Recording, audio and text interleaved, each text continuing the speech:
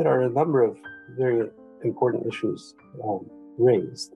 I think the highlighting or foregrounding of the lack of legitimacy on the part of the Shah's regime is a very important theoretical contribution, which is already in your book, but it's important. It's more important than kind of graduate student-like attempts to explain something after the fact. So, the mullahs used to get together. So it was the Dorez that threw the Shah off, or it was some Foucauldian discourse analysis, which doesn't seem to really hold water. But this question of legitimacy is key. The fragile legitimacy of the Shah's regime, and the problem of the coup. In unclassified or declassified documents of the State Department and the CIA, when the Shah visited the US, the officials are warned that the Shah feels very anxious and very insecure about his place, and that no mention should be made of Mossadegh or to exacerbate the Shah's insecurity. However, can we also add, as I'm a student of history, there is just as you said, the 53 student movement, the consultants around Khomeini as the Qutbzadeh Chabran, to the extent that they were advising him, they latched on to 53, unlike Sanjabi and Bazargan and Bakhtiyar, who said, okay, maybe the regime is strong enough to hold itself. But can we also add this element that the opposition took advantage of that perceived illegitimacy to the maximum? That illegitimacy or questioning the legitimacy of the regime was a big part of the narrative of the opposition. But when we question legitimacy, I'm thinking 1970s, how legitimate is Turkey, member of NATO? How legitimate is Pakistan? These are neighboring countries. Pakistan with a huge population, Turkey with a similar population like Iran. How legitimate is Iraq? With a far smaller. So legitimacy was not a problem everywhere. It became a big part of the narrative or discourse or criticism by the opposition.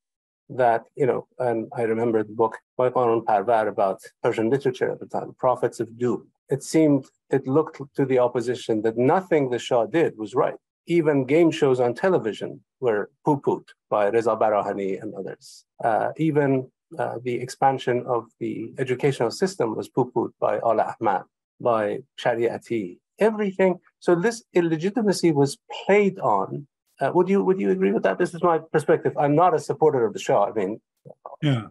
Everything has passed. But as a student of history, I'm saying, can we see some kind of an irony that the Shah, who is, as you perfectly well said, trying to say, look, I'm a revolutionary.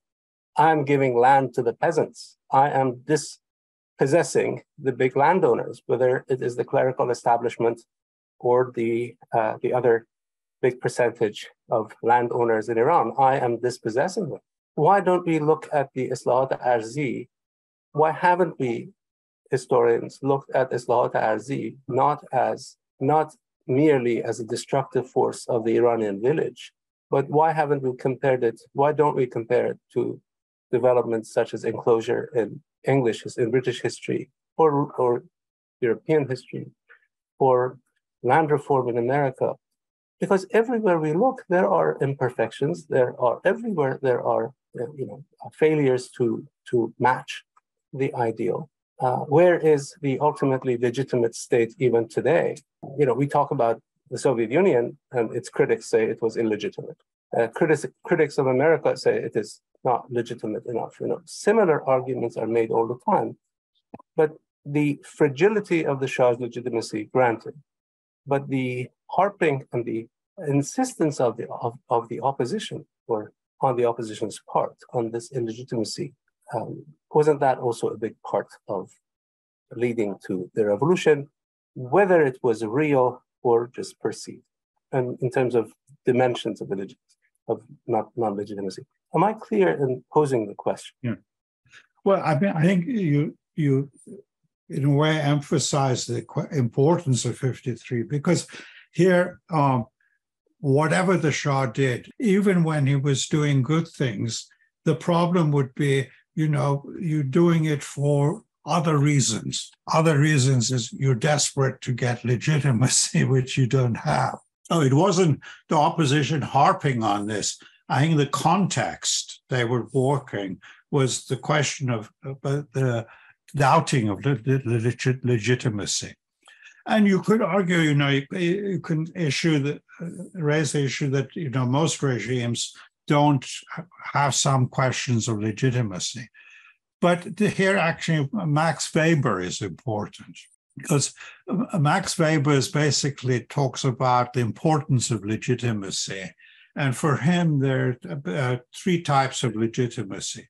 One is traditional. You do something because custom rules you, tradition, history rules you to do that. The other one is bureaucratic, what he calls rational, modern legitimacy. But if those two are not there, then you get a vacuum. Now, I think in the Iranian context, that traditional legitimacy, which would have been the monarchy constitution, was basically destroyed by 53. And the new type of, could say, bureaucratic legitimacy wasn't established. So you have a vacuum.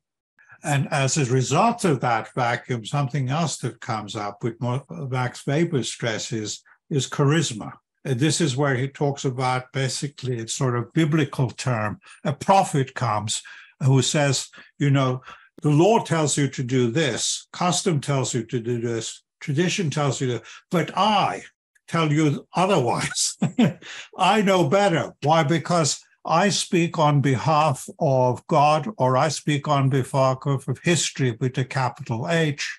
I represent forces that drive history, and therefore I am the one that trumps tradition. And there isn't that bureaucratic modern tradition to replace it. So I think that explains actually another phenomena of the revolution is the emergence of Khomeini's charisma.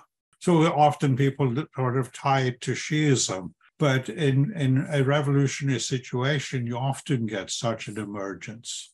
But I think in the opposition, it's interesting with land reform, much of the opposition basically dismissed it and said, actually, this is all phony. They wouldn't accept that the land reform was. The exception, interesting enough, was the Tudeh party. They saw the land reform as genuine, and they were actually making steps at that time to get back to Iran as a legitimate opposition. The Shah didn't want that, because again, I think the question for the Shah was, if you let any opposition function in Iran, it could basically snowball into a major opposition.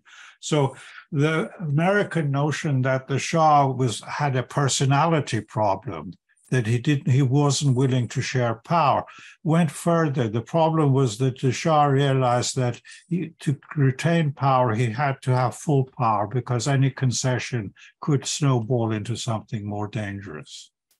Well, to just confirm what you said, Ervand, and to also say something about what you seem to say that Qanun Parvar mentioned. This is also writing history of post-coup from today's point of view. First of all, the number of opposition individuals, at least, who collaborated and praised some of Shah's initiatives are huge. And in fact, if you look at the literature produced at the time, not after the revolution, what political activists were worried, say even like Cherikhai Fadai Khalq, Mujahideen and others, was the large, huge number of opposition figures who collaborated with Shah. unfortunately, the sort of revisionist history now give credit to Shah for having even someone like Samad Behrangi, even Al Ahmad. It's almost everybody in the at least secular opposition groups were involved and worked in different organizations, Sazman Barname, Kanun Parvarish Fikri Kudakan, TV, and Etela'at Kayhan. I personally know that many of my friends and people who I knew who were in Wazarat Kharijah, Foreign Ministry, to just point to one or two comments by people, and forgetting even those people actually collaborated or were part, or at least work partly in the government. This was at least the perceptions or the worries at the time. It was not really that the opposition, including some of the clerics like Beheshti, Mutahari, they produced the books for K through 12. On the other hand, the regime was very sensitive about even the appearance that they are being lenient toward people who supported, say, Mossadegh. The latest, I read something that is really very interesting, is that Baradarin Khayyami, apparently, I didn't know that, but I learned that they were pro-Mossadegh during the nationalization of oil. And then they move on, they create, Iran Nacional, and at the heights of this car company becoming symbol of progress in Iran, Shah, they make this plan that Shah is going to visit Iran Nacional. And one of the brothers of Khayyami, this is in his memoir later, that we were all there. And of course, this was TV folks are there, newspaper reporters are there, and hundreds of others, and no sign of Shah and Farah. And apparently it takes for a long, long time.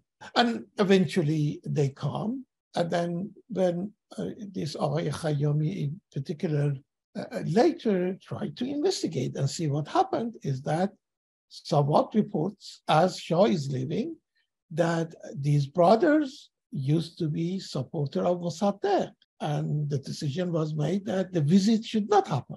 And this is way 20 years after. But and then somebody intervenes and say, no, they are really pro-Shah, they love you. So this shows that the tension is there. I'm also not trying to say that these opposition groups or people, individuals, hundreds and thousands of them, who work in different government organizations became pro-Shah. They were not, but they collaborated. There are lots of evidence of people praising, even the Marxist groups, they fight over the value and worth of Islah Arzi. It is a myth that people think that, for instance, there were this Maoist group, I actually had conflict with some of them, who felt Shah was an anti-imperialist figure. This was a militant Marxist group who had these ideas. Hossein Jan, many of these stories are made by people who participated in the revolution, and then now they are repenting from their own, what they have done, which I understand, but that's not really history of the period. In a massive way, and I'm really talking about individual opposition folks, because there was no opposition groups. And that, of course, included Jabhe Milli folks. They all were part of the government and collaborated and participated in the government. I think it's a myth that people, for instance, oppose. That is because there are some books, as you know, and you actually mentioned this, Hossein Jan, our colleagues who write about any country that probably they are critical. These are what intellectuals and academics do, but the same people also collaborated and this includes many people that we all know. question of collaboration, you can see this as a strengthening of the regime. I could reverse it and say, actually, that is a weakness of the regime, because the Shah knew these people who now collaborated with him were originally very anti-Shah, whether they were Marxist or whether Mossadeghis, and that they were being basically for personal careerist reasons becoming pro-Shah. So how much can you trust someone who is doing it because of a career reason rather than for commitment? So the Shah really didn't trust these people. He could trust them as servants for the regime, but he couldn't trust them as basically supporters of the regime. And this he really trusted anyone. Yeah. But this, I mean, often the argument is, well, it's a personality problem, but I think there is a realistic problem. Do you trust someone who started their career basically denouncing you? Now he's willing to praise you because you got a job from him. So a lot of the social collaboration was, in fact, very much phony. It was not a committed, genuine collaboration. To give you one example, there was someone who spent years in Germany, had some relations with Heidegger, and therefore he was hired in Tehran University to teach philosophy. And when it came to the Shah People's Revolution, he was asked to basically sit on the committee, and he came up with the term, the dialectical relationship between the Shah and people. So here was a Marxist concept of how the regime was going to legitimize itself by having a dialectical relationship with the people. Well, it turns out the same guy, when the revolution started, was very proud that he was one of the first people to climb up the Shah's statue to bring down the statue. So is this a collaboration, or is it purely a personal careerism that he was supporting the Shah? And I think the Shah was smart enough that a lot of people who manned his bureaucracy, he thought in the military it's different, but in the bureaucracy, the civil servants, ministers, were in fact at heart not really royalists. Why? Because they had either a leftist past or a Mossadeghist past. So he couldn't really trust those people. There were a few people, let's say maybe Ervand, who would be genuinely pro-Shah from the beginning, but most of the people who became actually important in the Rastakhis party, in the bureaucracy, had, I would say, sort of a checkered past, certainly not royalist pasts. And that also, I think, made the system crumble very quickly. Okay, I have quite a number of comments that I want to learn from both of you who are leading Iranian studies scholars and historians. And my question was, I intended to go beyond anecdotes, again, structural, whether they were truly dedicated to the Shah or not. That's beside the point. I'm not interested in what Nikah actually thought about the Shah. My question is, looking at Iranian history over the past 200 years, 200 years, it's almost the 200th anniversary of the Russo-Persian Wars, right? 1815, 1823, that time, if I'm not mistaken. After 200 years, can we say that the revolution was an important step in consolidating the state in Iran, especially the Iran-Iraq War? I'm sorry, by revolution, you mean 79? The 79 revolution, in consolidating the state. So you told us, Professor Abrahamian, that the Qajar state was a weak state, therefore it couldn't do things. The constitutional revolution had the unintended consequence of bringing to power a dictator who strengthened the state. And then we are now talking about the weakness of the state in terms of its fragile legitimacy being overthrown by a revolution, by a mass revolution, by a revolution from below. I think you might use that language. But then this revolution 79, especially the war, the prolonged war, enabled the state to eradicate all kinds of opposition, going to the Iranian Mujahideen and the left, and then consolidating its power to a degree that was not attained under the Shah or before that.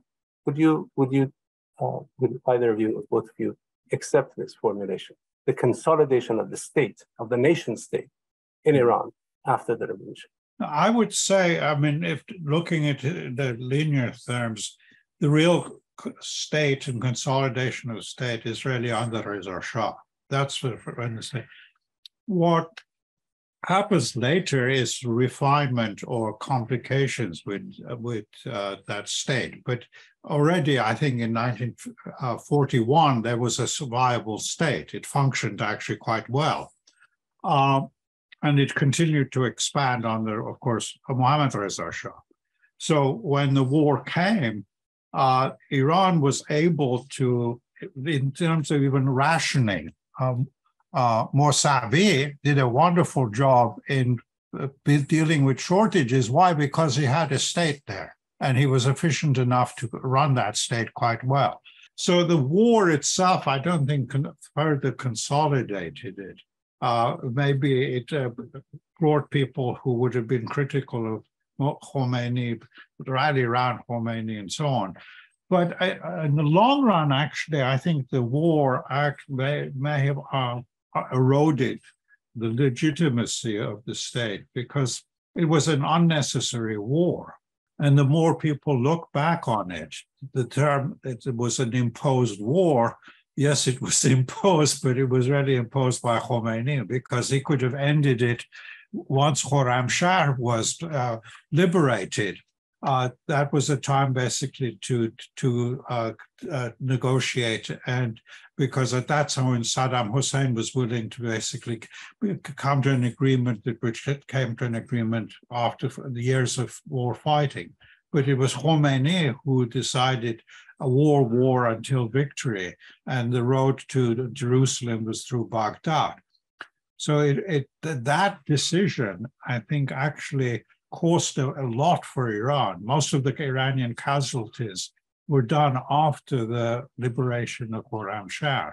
So I think, looking back historically, the war was one of the many things that eroded the Islamic Republic's legitimacy. Initially, yes, as long as it was a defensive war, it helped consolidate the new regime.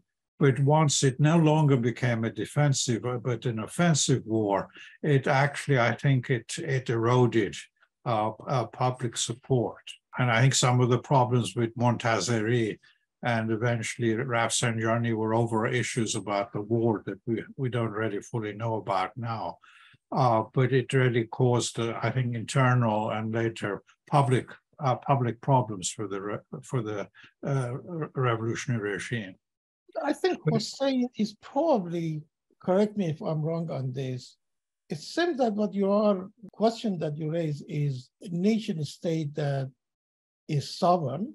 It's not just a nation state that has structures in place, but is sovereign, and there are nobody is questioning its sovereignty or legitimacy in a way, not the legitimacy of a state like Islamic Republic or whatever comes later.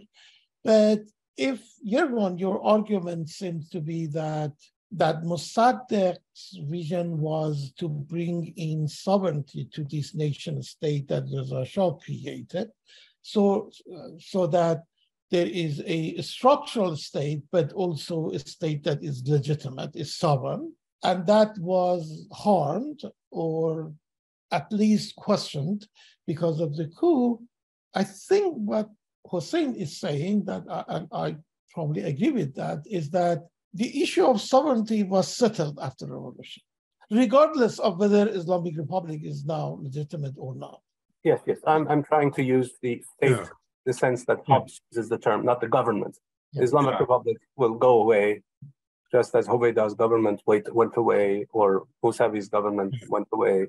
Not the government, but the state with an ideological, structural mandate.